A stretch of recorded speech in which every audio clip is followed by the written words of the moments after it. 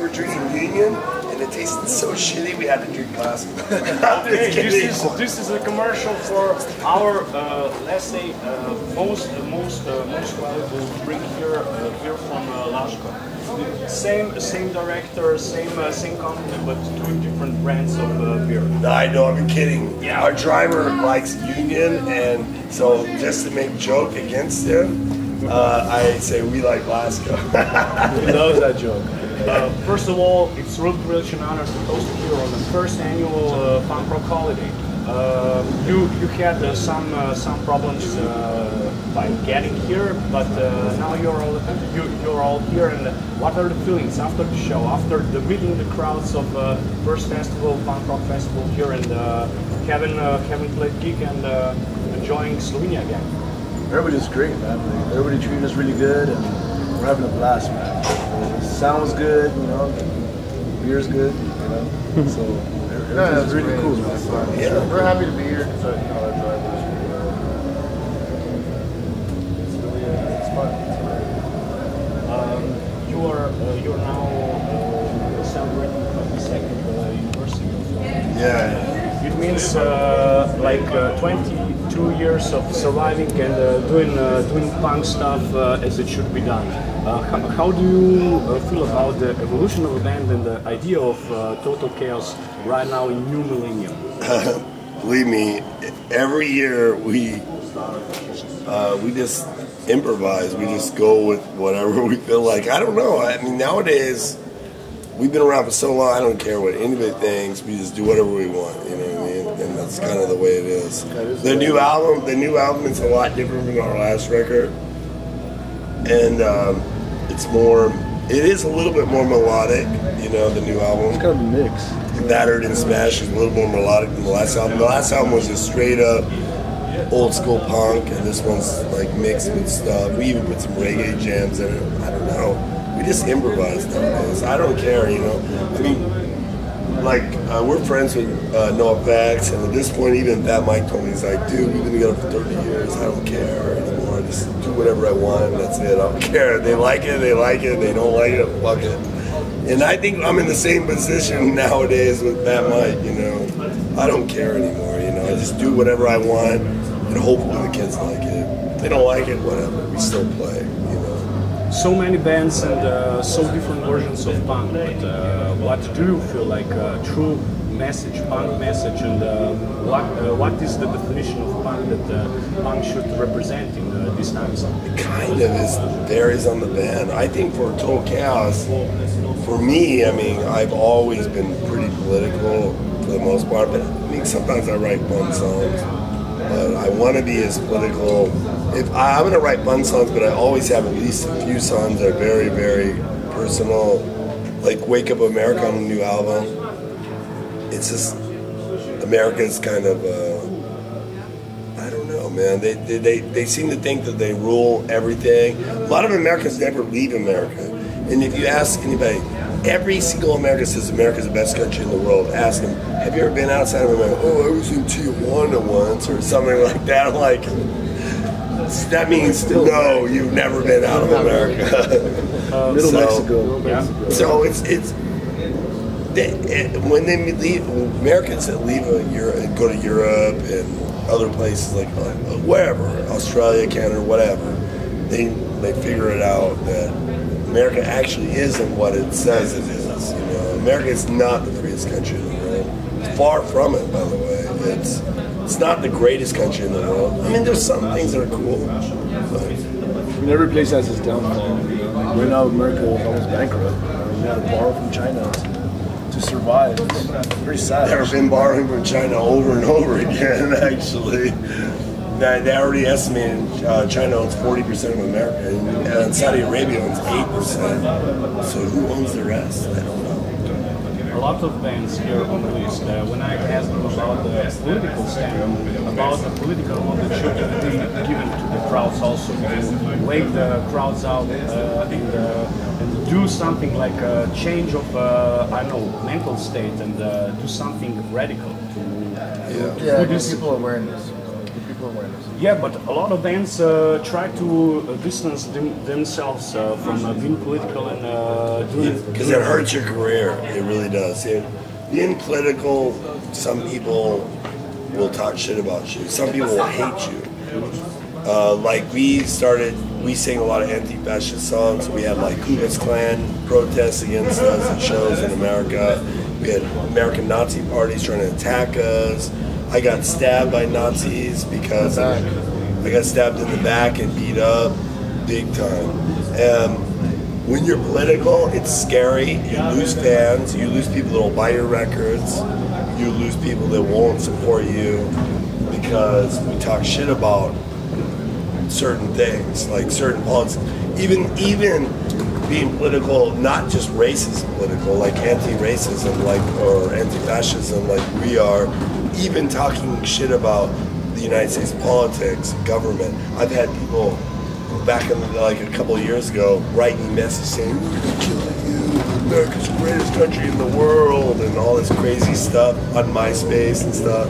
You know, so I'm like, oh my God, are you crazy? Have you been anywhere? I wrote several people and I said, have you ever even been anywhere other than America? No, I don't need to go anywhere because America's the greatest country in the world. So you've never been anywhere, so that's how you know America's the greatest country in the world, because you've never been anywhere but in America. And then I talk shit because I believe, I'm not saying Shawn or whatever, I believe that even the 9/11 was done by America. I think Osama bin Laden had nothing to do with it, but a lot of people really freak out on this idea that I would say this. But I would say, if Osama bin Laden did do it, then why did they supposedly kill him and not take him to trial? They shot him. They could have arrested him and put him in trial and showed the world that he did it. You know why they shot him, or if they did shoot him? Because he didn't do it. That's why they needed to shut him up.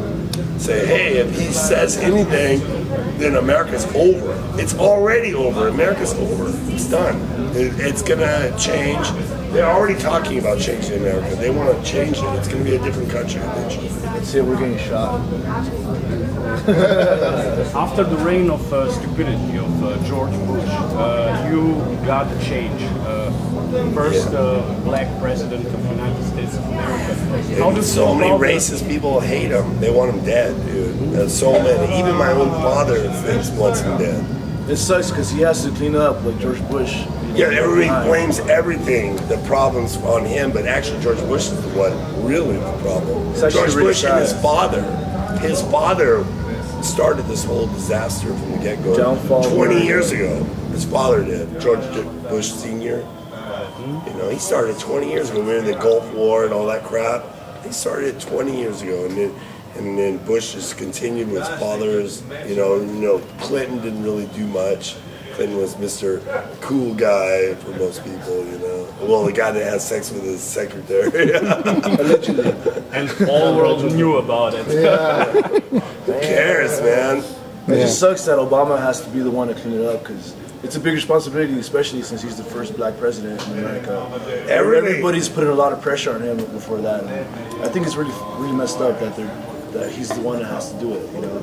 And I don't think it's fair at all, man. It's not fair, but He can't do it. It's not going to happen. Yeah. No, he's not going to be able. He's going to be out next election. He's out, but it doesn't matter. It has nothing to do with him. And even if he was to do with him, he's got all these people pulling strings on him anyways, you know. He was put in office to try to save America's image to Europe and everywhere else. How do you feel about the change of mentality, perhaps, mental state of the states after the election of Obama?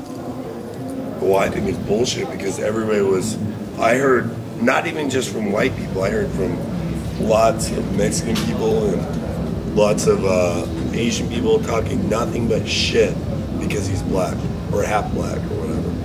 Nothing but shit. It's a total shame, dude, that people look at the guy's skin color and judge him on his skin color. But unfortunately, it's a pretty common thing everywhere, actually.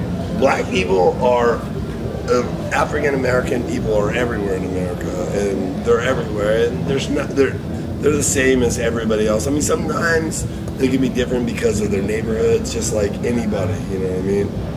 But I don't believe in, you know, race of people being a certain way. They're conditioned a certain way. I'm not racist. I hate everybody equally. Well, Miguel is Mexican American. You know, his mom and dad are both from Mexico, so you know, there it goes. And California is literally half Mexican, anyways. And Shawn is half German American, you know, and I'm a lot of different nationalities mixed up together. That's what should represent the United States of America, melting pot. Yeah, that's without what it was. color, without exactly. religious beliefs, without anything, just being American and represent something like a good cause, like a good start for all world. That was the idea, but I mean, it's obviously not like that. It's good in theory. It looks good on paper. You know, it is what it is. Yeah, I mean, I always talk so much shit about the conditions in America, and I always get a lot of shit from a lot of people because of it. But whatever. I got people that don't like me because they think I'm anti-American, but I'm not anti-American. I'm just anti-government. I'm anti our own government. I just don't believe in it anymore. Anti-American. I am American, so how can I be anti myself? Yeah, he hates himself. Yeah, I just don't like our government. I think the government needs to go. And Thomas Jefferson, long time ago, said, one of the guys who signed the Constitution, you know, ended up becoming president. He said, when the rich take over a government, the people need to take the government back. But America hasn't done this yet. People need to take the government back. It's got to be overrun. A lot of work to do about it. So before we conclude the interview, I'm eager to listen about the short-term and the long-term plans of you guys. You are now on the tour. You are now in the Europe representing a new record and also bothering with issues. I know with getting closer also to some new European fans you also have to gain here. You all gain. Oh, I just mixed all together. Therefore, let's conclude it with short-term and long-term plans for a band. Short-term plans. We're just gonna finish this tour, which we only have 7 more shows left. We've been here for 5 weeks, so. Yeah, 7 more shows. Long-term plans. We're coming back. We already got plans. Maybe Tour April. again. We're thinking about in April. Retiring the Saints. With another band from America, old band, even older than us, 10 years older than us, and Retiring the Saints. Retiring the Saints. Do that double package. And maybe whatever. I don't know. The new album's out. I don't know if we're going to record a new record anytime next year. I don't know. Maybe we will. I don't know. It's hard to say. I mean, I have new ideas for songs, but it kind of depends on what happens, you know, in the meantime. But like me and Shawn have been working together, writing songs now for 17 years, you know. Shawn joined the band in the end of '94, early '95, and me and him basically became the songwriters of the band until now. Before it was a combination of different people, but now it's just me and other people. But now it's just been me and Shawn mostly. Nowadays, but you know, Miguel joined the band a year ago, and we'll see what he comes up with. Keep on rocking, man. In the free world.